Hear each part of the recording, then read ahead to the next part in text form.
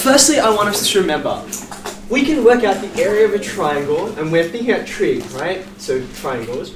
We can work out the area of a triangle using the formula that we all appeal to get this number, this 186, right? That formula is area equals half base times height. Fantastic. By the way, do you remember why it's half base times height? Why not like a third or a quarter? Fantastic. Ah, you remember from when we actually looked at this. Every triangle... We're also reminded yesterday when you kindly gave us that question. Yeah, you're welcome. Every triangle can be placed inside a rectangle that is exactly double its area. Okay? Well, you only want one half of that because it's the triangle part. That's where the fraction comes from. There's just a little tiny problem with this formula. It's that you always need to have what you guys just worked out. You always need to have a base. And you don't just need any height. There's a specific height you need. It's the perpendicular height. Okay? So you either need like a right angled triangle that's perpendicular, or if I give you, I'll do it over here. Actually, it looks right angled anyway, but whatever. If you get a triangle and it's not right angled, for instance, if this was 10 over here, and then what do we work this out? 37, or something like this. Okay? If there's no right angles in here, that's not enough. You can't work out that area yet. You need more information. What length would you like to get in order for me to be able to calculate the area? Where would you like me to say it again? The one straight, like from the tip. Yeah, fantastic. I haven't labeled this at all, so from the tip is accurate enough. And if I go straight to the bottom, so long as it's right angled, right? Does anyone know, by the way, that dotted line has a special name, starts with an A? We usually we use the same word when we're talking about how high something is in the air, like a mountain or a plane, an altitude. Thank you. Okay. So, in order to use this, you need an altitude. However, we've just shown, even when you don't have all the information, trig can help you. So today, we're going to develop a new way to find the area of a triangle, and we'll be able to find the area of any triangle, not just the ones where we have an altitude. So please do me a favor, underneath this this heading, I want you to draw a nice big triangle that's not right angled. Something like this. So I will literally copy that.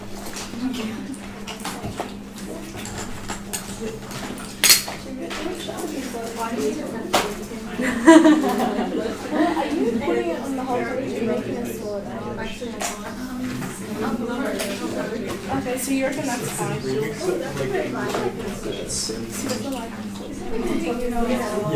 Sorry, can you just do me? Alright, fine. I'll make it. Now I have to change the way I do the question. No, I'm going to give back. Sorry. You probably should be like,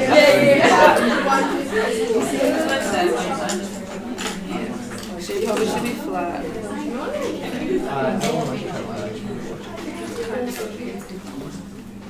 well, you're better than everyone else in the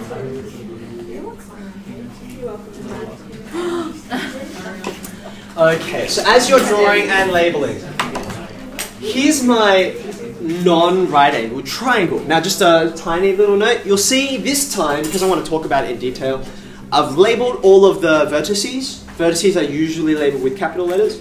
And I've also labeled all of the lengths. Usually lengths are labeled with lowercase, okay? In addition to that, and this is important, don't draw this, because I'm going to rub it off in a second. I've named the vertices and the lengths in a way that's not random. I've done them in relation to each other. So can anyone see? How do I know? Yeah, okay, so I'm doing it by opposites. So for example, little a is opposite big A, little c is opposite big C, etc. Okay? Now don't draw that onto your diagram because I'm going to get rid of that in a second. We're going to put other constructions. But just remember it because it's important.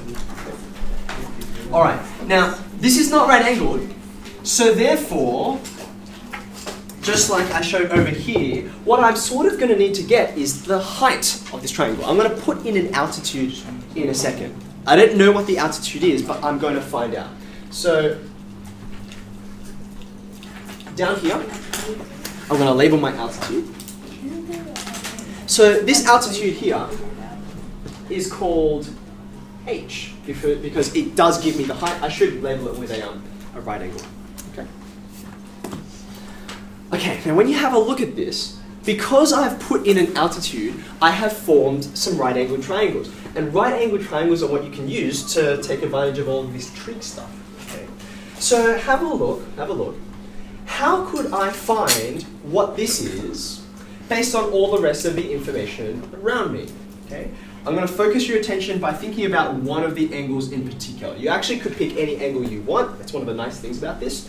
But just for the sake of consistency, if I knew what the size of this angle was, I'm going to call it capital C because that's where it's at. If I knew the size of C, and I also know this length over here, A, can you see, and this is worth adding to your diagram, can you see that both of these guys, as well as the length that you want, they all exist in the same right angle triangle? Do you see it? Can we label it in? It goes like this. There's the side there. There's A. And I don't know what this bottom length is, but I actually don't care. All right? So have a look. Look at the red triangle now. Okay? How can I use my trig stuff to find H? And the answer is with sine, right? Because look. Oopsie daisy. So clumsy. All right. From this angle, the side you want is opposite, and the side you know is the hypotenuse. Okay? So I'm going to say sine of this angle that I'm looking at, C, is equal to opposite on hypotenuse. Okay, so that's H. Okay? So far so good. So if all I want, I'm not the only one, if all I want is the altitude, I'm just going to multiply both sides by A. And that'll leave the H on its own. Okay, so it's going to be on its own. I'll put it over on the left as well. So H is A times sine C. Okay. Now these are all letters at the moment because I don't know what any of these are, but I can punch in the numbers as soon as I know them for a specific triangle. Okay, I'm almost there. Now I know what the height is, right? So therefore I can come back to my original way of using the area of a triangle, right? So if H is this, therefore the area is half times the base, which is still B, down the bottom here, times the height. Well, this is the height, right?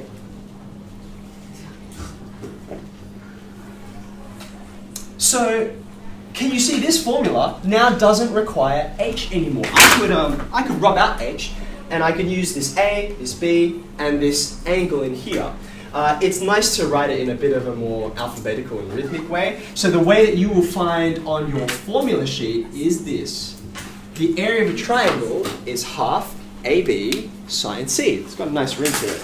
If you go to your formula sheet, it's on the side, it's on the last page, I believe. So that's the side with 2 pages on it, and you'll find it sort of in the middle there on the left column of the 3rd page. Okay? Area of a triangle, half AB sine C. Put a big box around that because that's a really useful result. It means I'm no longer reliant on having the altitude, the perpendicular height somewhere, so long as I know 2 sides and an angle. I'm done. Okay. How did we know which thing we were going to use, like sine? As in, do I use this one or do I use that one? Is that the question you're asking? No, or? it's how does this one know? Because if you have a different angle. Ah, Eliana, you couldn't have segued into my final point any better. Remember I said to you, right at the beginning when we drew this thing, I said, excuse me, I said pay attention to where the sides are, right? Remember I said this A is opposite A, this B is opposite B, etc. Okay? Excuse me. So therefore, if you've got A and B, pick any 2 sides in the triangle you like. Do you see that angle C must be the angle that's in between them? Do you see that? If this is A and B, the last side is C. If you go opposite that, you always find yourself between A and B. Okay? You could draw yourself a new triangle just to prove that to yourself.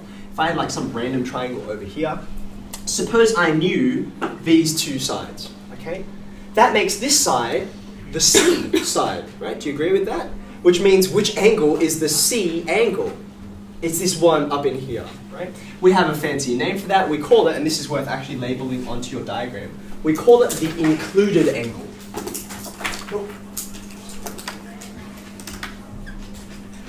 Okay?